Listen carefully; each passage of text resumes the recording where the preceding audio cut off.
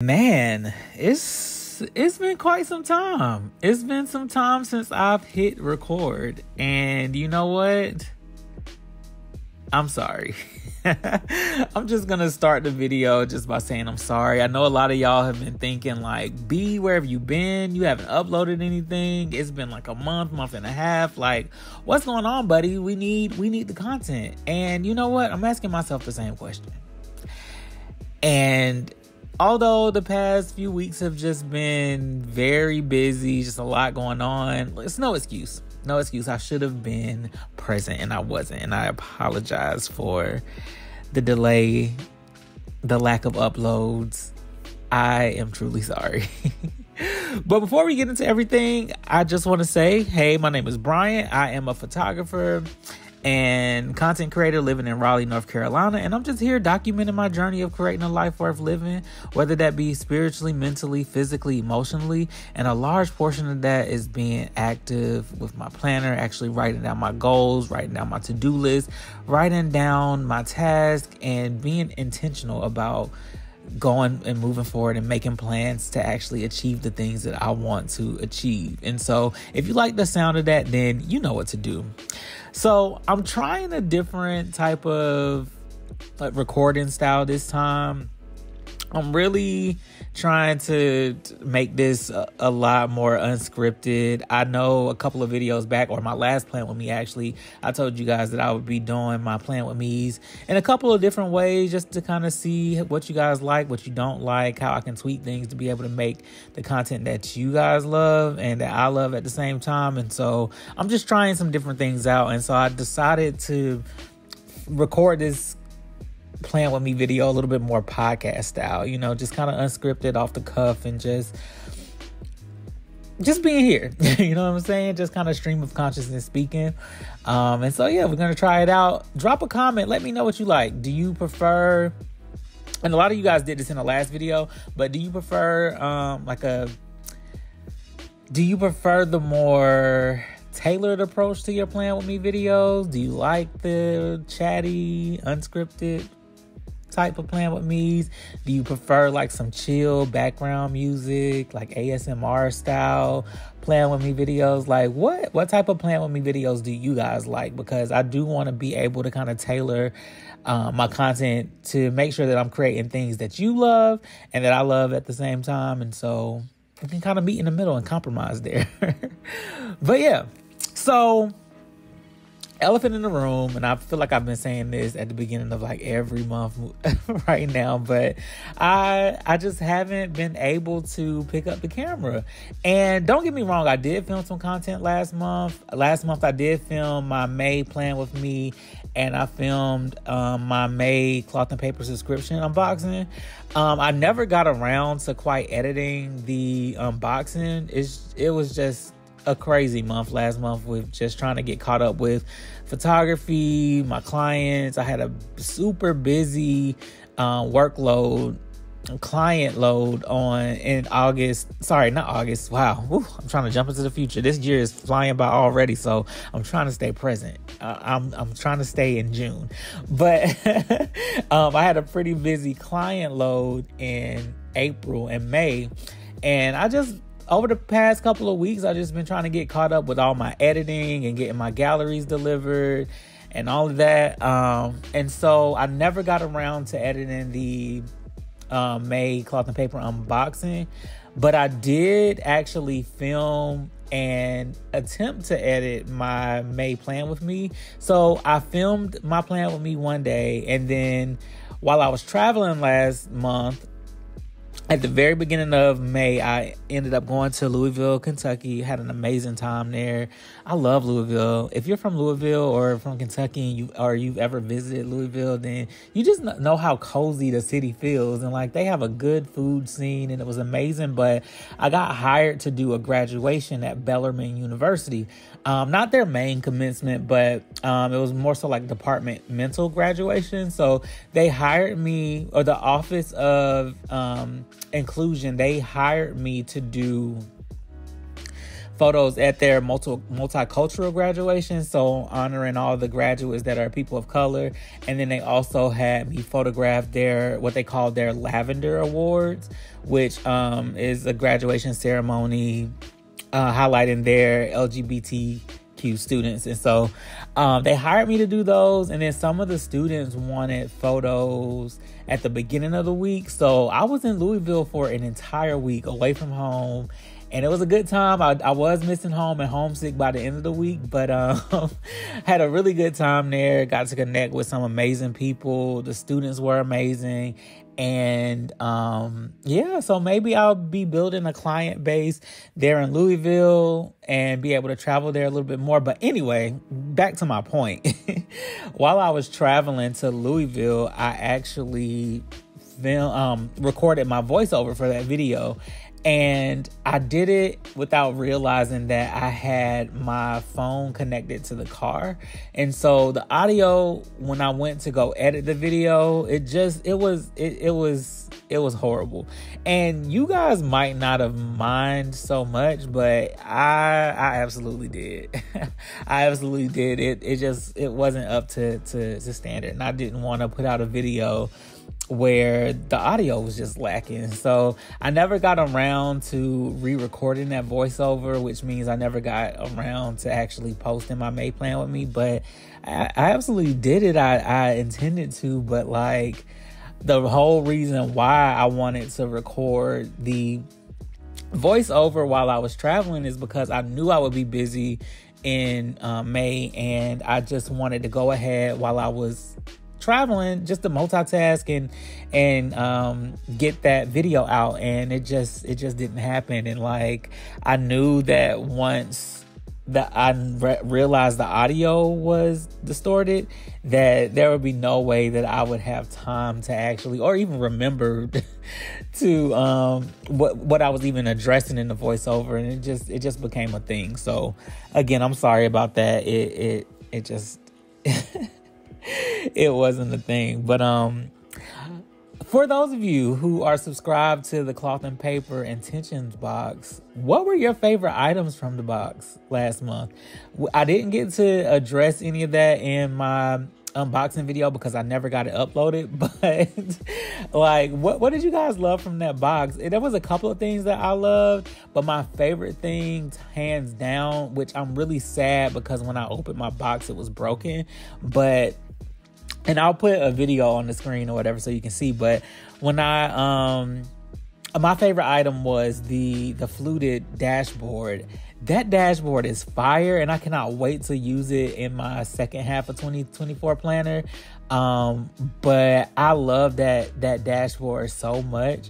Now, the May subscription box, even though it was amazing, had some amazing things in it, I do feel kind of underwhelmed by that box. But I loved it all in all. I felt like it had a lot of things that I am able to use, but I really just wanted another bag, a duster bag with that box. And I think the duster bags are like my favorite things that come in each of the subscription boxes. And so for that one not to have one, it was just kind of like, oh, well, I was looking forward to that. But still had some great items. I still love Cloth and Paper, but I'm just so upset that my dashboard was broken when I got it. But I'm still gonna use it. I should have reached out and said or told them that my dashboard was broken when I got it, but I didn't. Again, I didn't get around to doing a lot of things last month. Here we are. But May was a good month. How was everybody else's May? Drop a comment. Let me know what exciting things happened in May. What are some things that you accomplished in May? What were there any things that you planned out at the beginning of May that you felt like you exceeded in, or were there any goals? I feel like I'm talking in circles. Were there any goals that you set at the beginning of May that you actually accomplished by the end of May?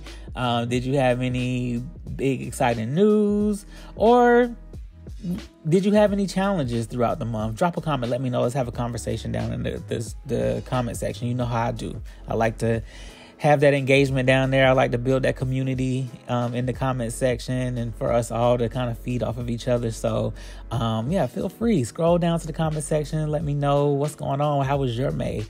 Mine was amazing. Again, I got the chance to travel to Louisville, had some great food, met some great people, created some great memories for some of the people that I met there. And so that was exciting. And then I also traveled to Jacksonville in May as well.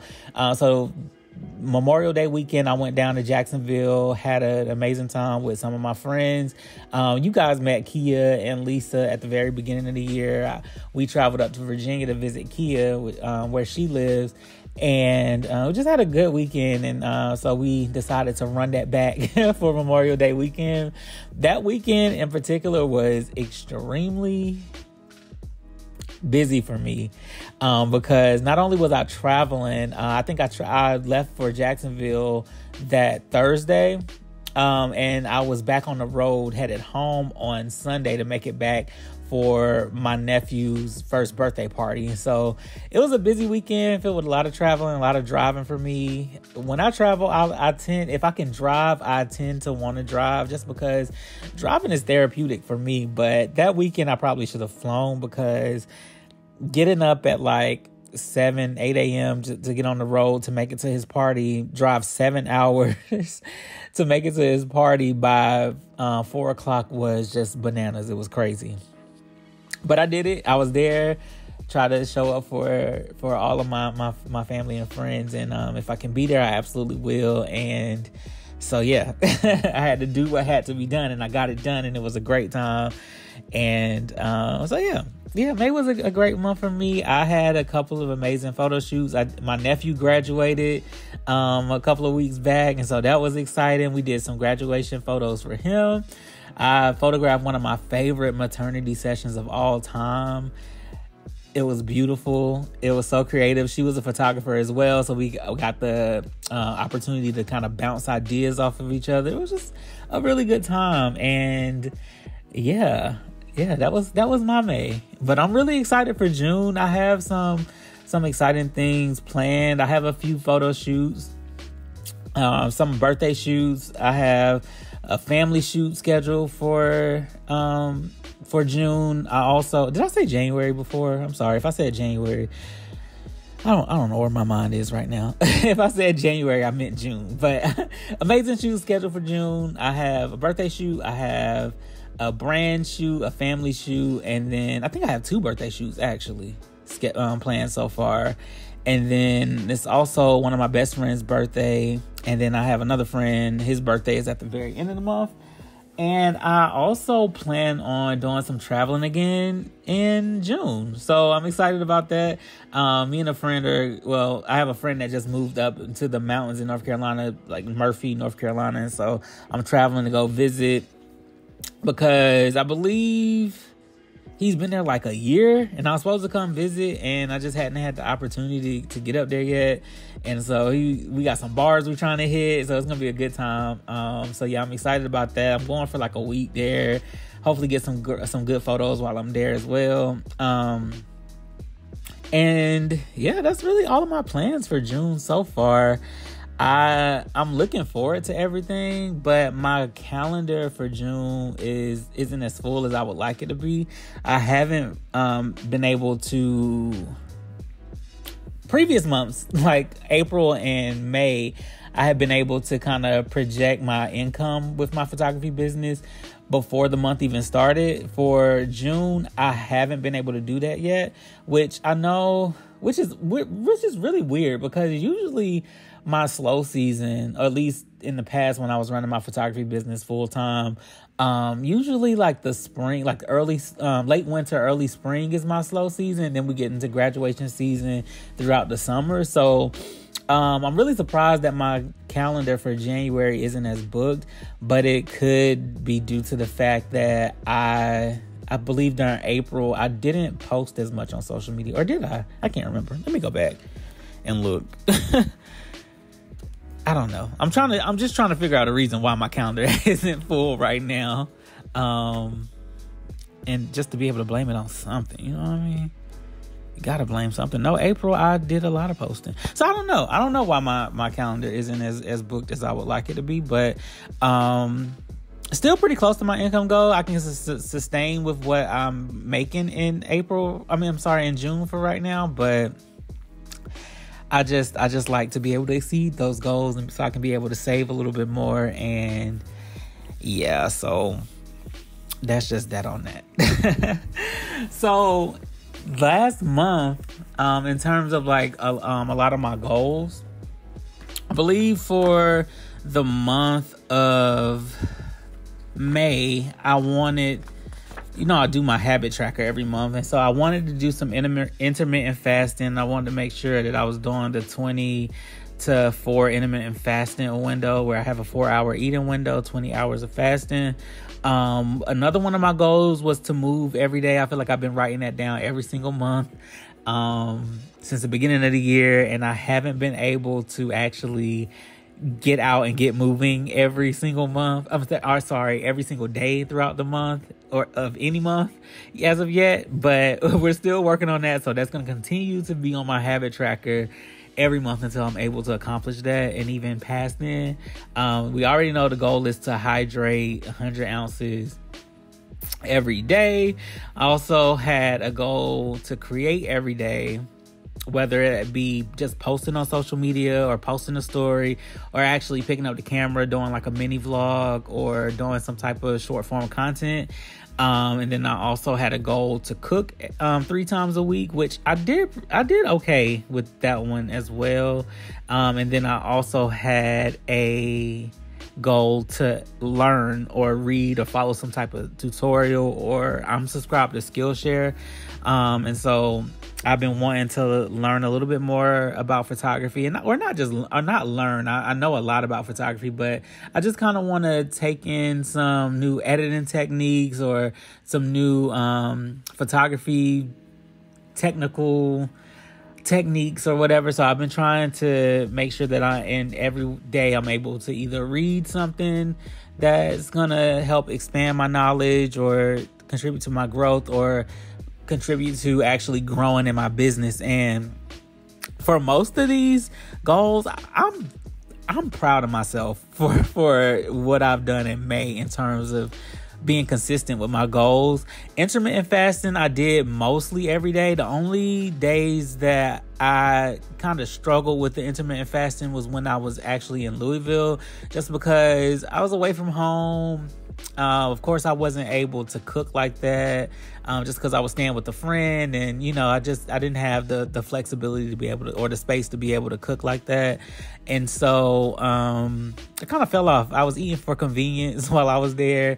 And even though my friend, or cousin Emily, sister, best friend, that's what I call her, but even though she cooked, I still was eating outside of my window because she didn't get home until the evenings, and it was just a lot going on. So I kind of fell off of my intermittent fasting during that week. As far as movement, I'm pretty damn proud. I believe I moved 1, 2, 3, 4, 5, 6, 7, 8, 9, 10, 11, 12, 13, 14, 15, 16, 17, 18. I moved 18 days throughout the month. And if you guys have been subscribed for a while, then you already know.